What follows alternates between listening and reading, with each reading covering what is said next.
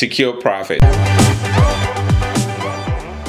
What's up, Money Geeks? Mr. V here. Welcome to another video, guys. So in today's video, we are going to talk about when you should secure profit.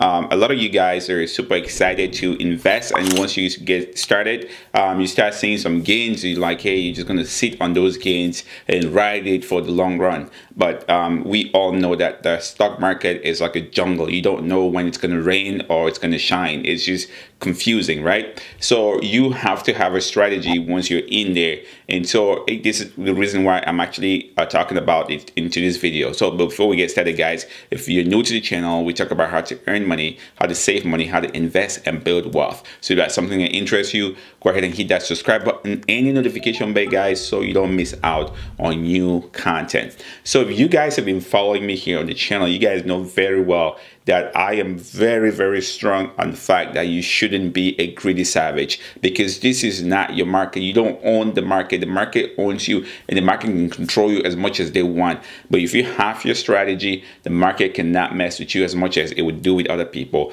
So I always urge you guys to secure profit as much as you can. So that sentiment was actually shared by Cramer recently, where he said that for all these speculative stocks, all these SPACs that are going public, taking companies public, if you have some money in there, definitely start securing some of those profit, because this whole speculative space is overhyped. So you can potentially see a pullback, massive pullback, not just a pullback. So he's like urging investors to start taking some profit out. I mean, mind you, he has actually endorsed some of these facts. Like we have Butterfly Network going public. He actually endorsed that. He actually endorsed Arrival going public, which is good. He actually endorsed Canoe going public. So it's not like he's saying I don't want to invest in this. He's investing in them. But he's like, hey, secure profit, which is what I have been preaching all along here on the channel. Well, I'm not Cramer, so I don't think a lot of you guys would listen and take me serious.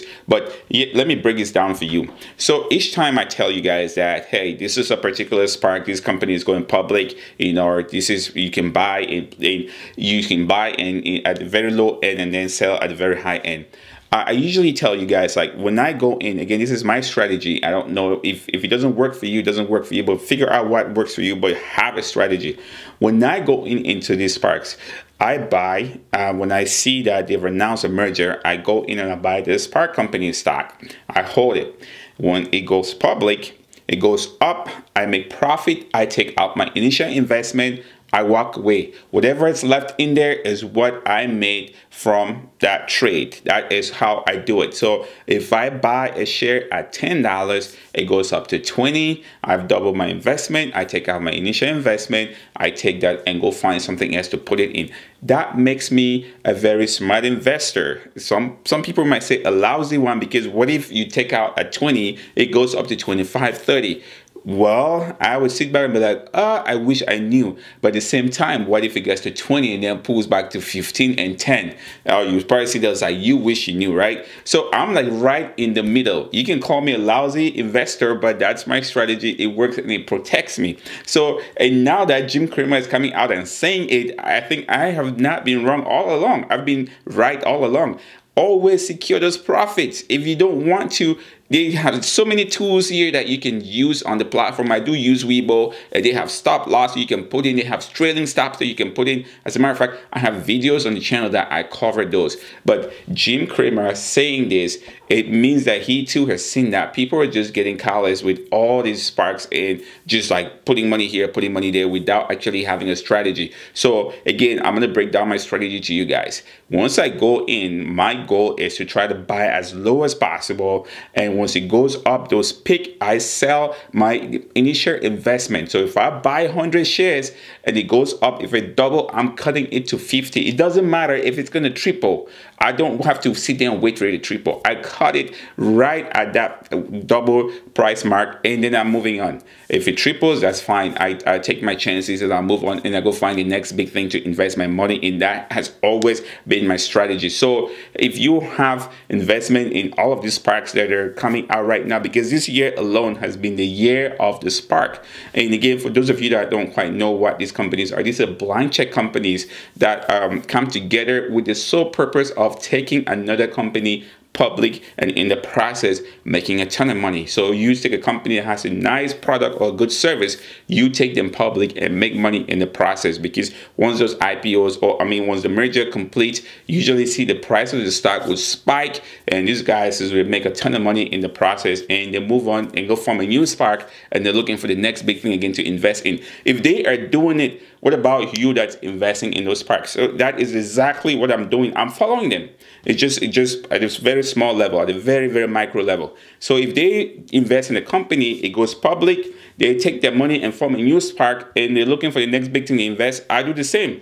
If you invest there, it goes up, I sell, I take my initial investment, I'm following them to go invest in the next thing that they want to invest in and make that money too. So I'm actually keeping up with these guys. So let me know if this is something that you've tried, or how do you go about making sure that you don't get burned in the market, that the gains that you've actually secured in the market, you have them. How do you secure your gains? Or do you just buy and never look back and hope that it will continue to go up over the long run, or you continue to ride the waves? Again, for me, the stocks that I own, that I've actually taken my initial money out, I can ride the wave. I don't really care about those, but my initial investment, that's what I care about. I'll take it and keep moving. So that's my strategy. Again, let me know what you think in the comment section. And if you're new to the channel, we talk about how to earn money, how to save money, how to invest and build wealth. If that's something that interests you, go ahead and hit that subscribe button and the notification bell so you don't miss out on new content. And also, if you're looking to get started with investing, guys, WeBull again is doing a promotion right now. I think it ends like December 14th, where if you sign up and deposit $100 between now and December 14th, you get 4 free stocks just for doing that. Signing up and depositing a minimum of $100, you get those 4 free stocks. I'll put the links in the description below. And again, guys, I preach this every day. Don't be a greedy savage. The market is not your friend. Always secure those profits. As a matter of fact, I do have Don't Be a Greedy Savage merch on my website. If you can look on Teespring, check them in the description below. You probably see a link there. Get one of those to remind you that you should always secure profit. Don't think that the market is your friend. The minute you become so comfortable thinking that you understand that the market is your friend, that's when you're gonna get smacked in the head, and you don't want to be in that situation. And as always, stay motivated.